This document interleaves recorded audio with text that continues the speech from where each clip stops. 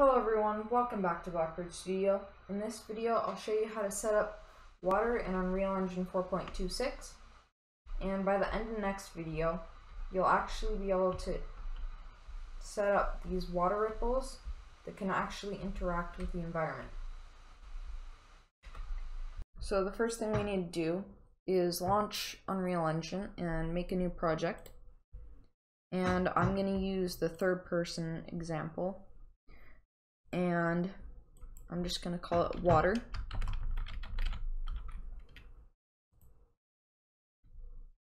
And once this opens up, we want to go to plugins. If you don't have this open, go to edit and plugins and search for water and enable it.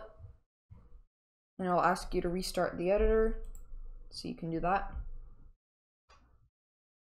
So once this opens up, go under Arena, the Arena folder, select the floor and all those walls and delete them.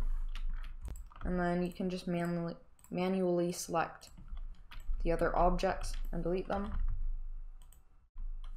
And we want to do this because in order to add water, we need to have a landscape. To make a landscape, go to modes and select landscape and make this as big as you want. And also a really important thing is to make sure you've enabled edit layers. So this should be true. It should be false by default. And just hit create. And you can sculpt this in whatever way you want. I'm not going to. So go back to select and search water and drag in a water body ocean. And what this will do is it'll cut out our landscape and add an ocean.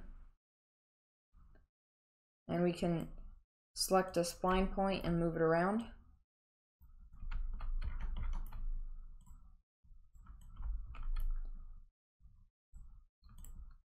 We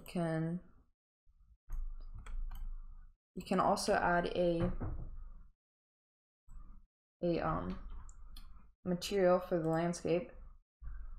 So under here I'm gonna search sand, and under the view options, make sure you've enabled show engine content and select the sand mesh,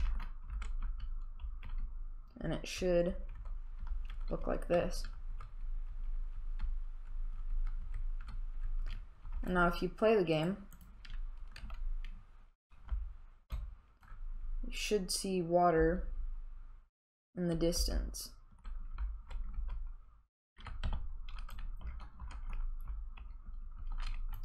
And you could make it smaller.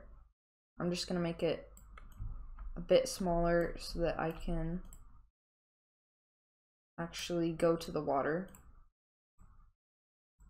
with the character.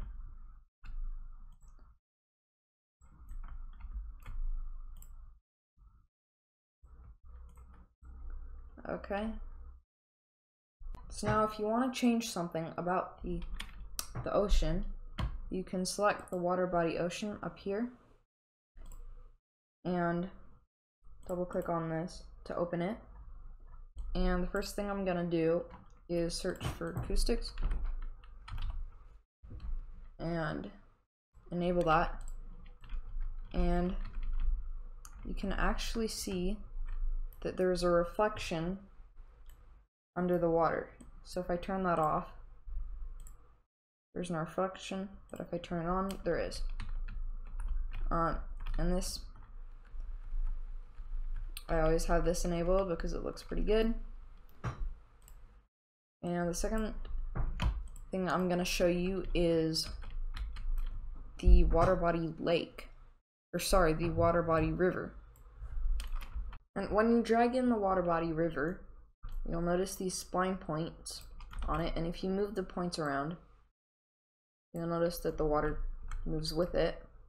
So you can move it up and down And also, we can change the velocity of the water by right-clicking and go down to water visualizations and click visualize water velocity, and then these little arrows will show up and will show you where the or how what velocity is at. So if I increase this number, then the arrows will get longer and the water will travel faster.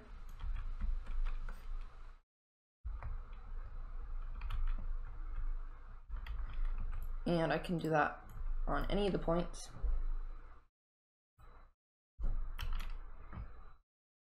You can also change the river width and the depth. And it looks pretty cool. Another thing I'm going to show you is the water body island. If we drag that in, they'll just make a separate island, and we can move it up, down, and again we can change the spline points position.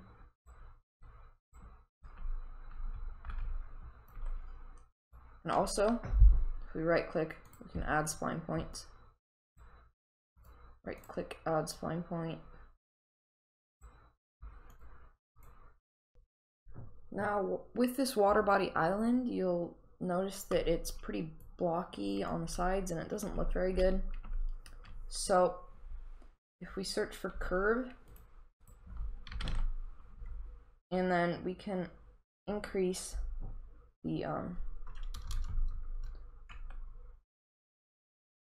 curve ramp width, and if we increase that, then it'll become more smooth and it'll look much better. But it'll also increase the size. And the water body lake, this will add a lake in your ocean or your landscape. You can also change the spline points on this. Could have a really small lake.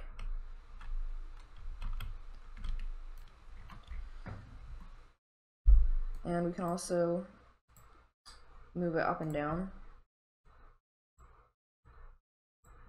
So now that we've made this cool looking scene, we can play it in the editor, and as you can see, everything looks great until the player gets in the water. And when they do,